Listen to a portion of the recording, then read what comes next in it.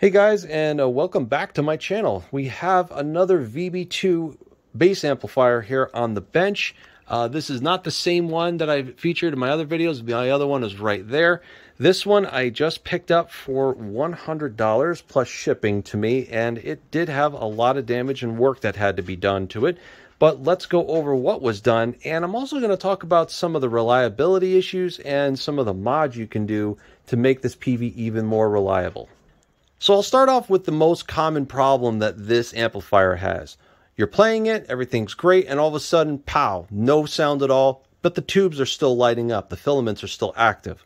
You try to plug everything in, and you're not getting any signal out, but if you were to try to plug in and get a signal out of the return here, for example, then you'll get sound, but it's not coming out of your speaker. That is likely because of the internal high voltage fuse. What happened with Peavey on the production of this is that they put a 1.5 amp slow blow fuse for F2, in which it's this fuse down here where it would have gone. I actually put these removable fuse holders. The fuses actually look like this. This is how they look.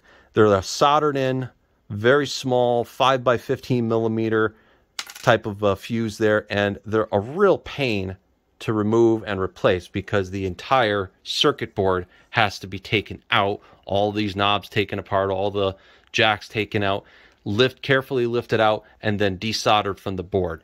And they did that because they needed to do it for UL certification. Obviously, we're well beyond its warranty, so this is a great mod to do. And 1.5 amps is too small of a value. And the fix, if you were to ever get this service, is to put a 1.6 amp slow blow, or you can go as high as 2 amps slow blow for the F2 high voltage fuse.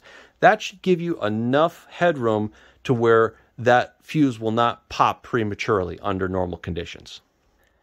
So what I did here is I have these fuse holders. There's the F1 and F2.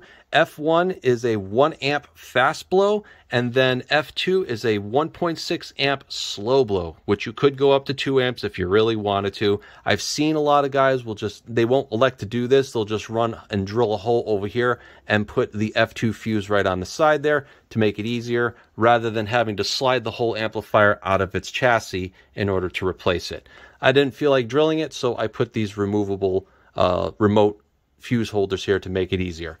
Also, F3, your main fuse, is a 10 amp fast blow. The size for each of these, for what I put in, the original ones were axial leads 5 by 15 millimeters, a very weird size. These are 5 by 20 millimeters, a little bit more standardized. And then the one back here, the F3, the 10 amp fast blow, is a 6 millimeter by 30 millimeter, typical automotive fuse. Those are the values, and that is how I would go and solve that problem with. Now I no longer have to take out the entire circuit board to change out those fuses. It makes things a hell of a lot easier.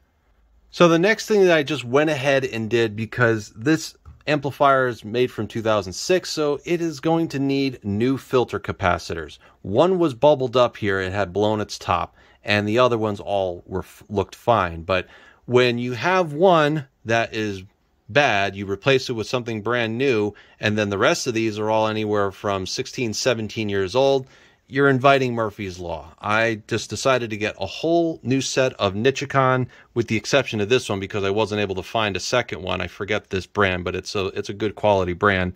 And these are the main filter caps. 1, 2, 3 here. Yeah, so you got 1, 2, 3, 4, 5, 6, 7, 8, 9, 10, 11, 12, and 13, and 14. So there's a total of 14 electrolytic capacitors that deal with the power supply. I have made a DigiKey cart. Some of them are in stock, some of them are not, some of them are back ordered, but the main goal is to get the right size footprint so that it'll fit on this board and not crowd into the other spacing of the other capacitor next to it. So just be aware of that. And then I use a little bit of neutral curing silicone to secure these all together to make sure that there's no vibration that's going to rattle them loose over time. So that is probably one of the best things that you can do for an amplifier like this. It is a decent amount of work having to remove the board and to carefully remove each one of these capacitors without damaging the board. So if a technician is going to take some time to do that, but it's well worth it. The next thing I'm going to talk about is the output transformer and the what are called flyback diodes. And flyback diodes are basically put in there to protect not only the power tubes, but also the output transformer in the event that you do not connect a speaker load or dummy load to this amplifier.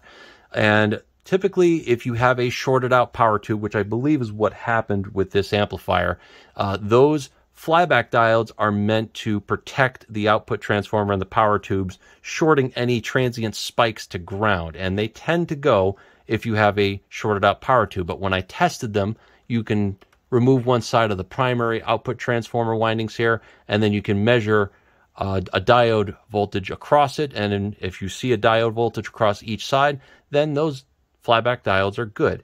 But in order to replace them, you would have to remove this entire power board to get to it, and that is a little bit of work to do, but that's just another thing to check for a technician if you are working on one of these amplifiers.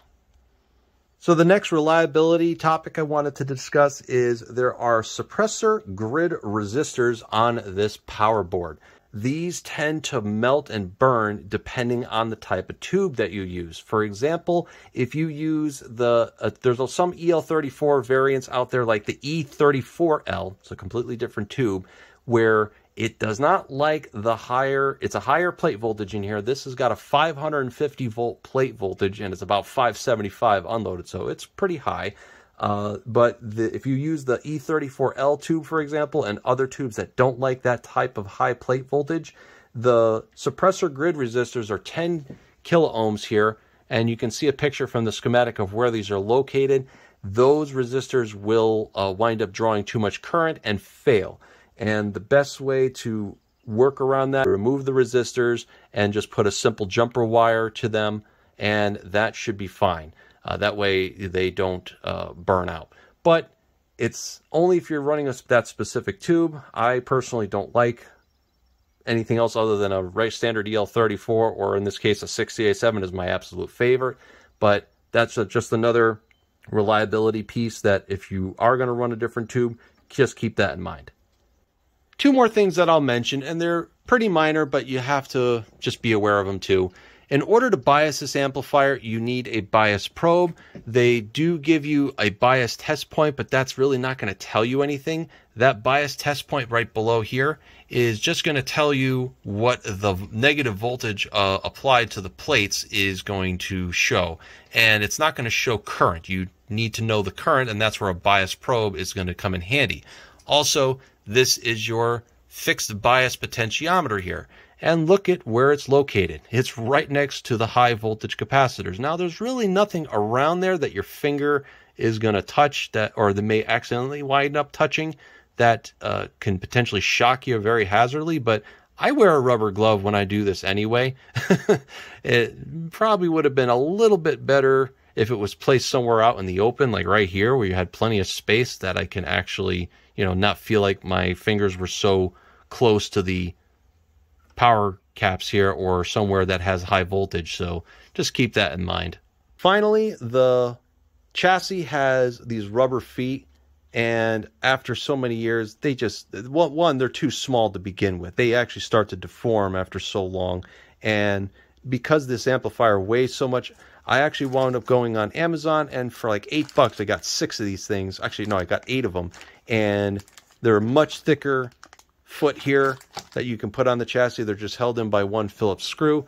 I've already done it with my other VB-2, and as you can see, it just adds that much more space underneath the amplifier, and it's more stable when it's sitting on top of your speaker stack.